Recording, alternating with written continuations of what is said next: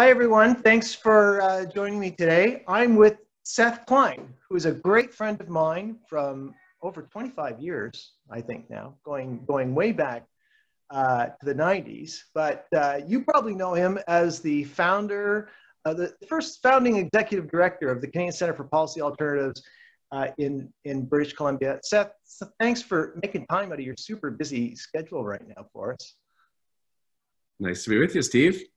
So, Seth, I got to ask you this. It's a bit of a burning question. I know you are a peace activist from way back to the SAGE tour.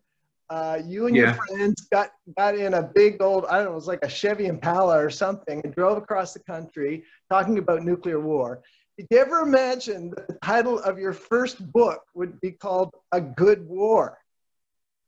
Yeah, no, that's the short answer. I wrote a war story, much to my surprise. And I talk about that right in the preface, that I am the last guy that you would have expected to write this book. Not only did I cut my teeth in the peace movement like you did back in the 80s and 90s, but my parents were Vietnam War resistors. That's why I'm a Canadian. Well, I think the point is there's an emergency going on and we need to respond to it on that scale. And I think the point is you got to get people to think it. It's called The Good War, Mobilizing Canada for the Climate Emergency. So what is the good war? What's the good war? Yeah. Well, so I should say I didn't originally plan to do this when I set out to write the book. I was going to write a book about what do we do about this harrowing gap between what the science says we have to do on climate and what our politics seems prepared to entertain right now. And how do we close it?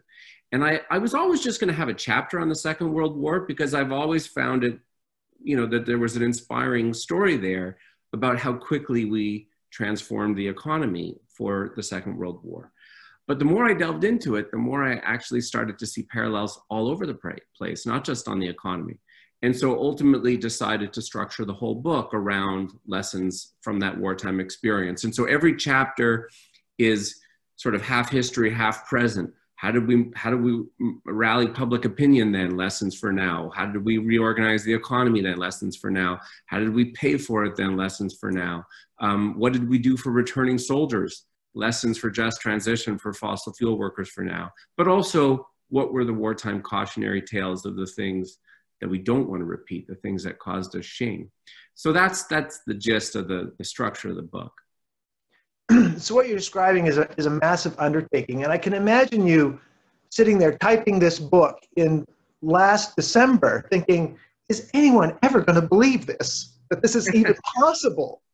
Yeah. And then March arrives, COVID hits, massive spending. Like, how has COVID, I mean, that's a huge punchline. It's just basically taking your argument, right, and put a big red underline under it saying, well, it did throw me for a loop, like all of us, Steve. So yes, I had written the whole book before the pandemic. I had in fact shipped it off for a final copy edit 3 days before the pandemic. And the whole premise of the book was that we needed this historic reminder of how quickly we're capable of moving, only to have all of us now be experiencing this in real time. But I think that's helpful. We have all now, and so I quickly knocked off an epilogue in the book, by the way, about the parallels between the war and COVID and the pandemic response, and of course the climate emergency.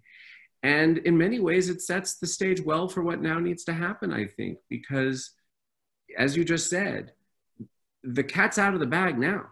I mean, after being told for years, we can't afford to do this. We have a federal government that just showed they could spend $300 billion without blinking an eye in the space of a few months. And the Bank of Canada financing it by, purchasing $5 billion a week in government securities. And so now it's clear for everyone to see that this was possible all along. This is what we could have done in response to climate or homelessness if the will had been there. And now we just need the will to be there.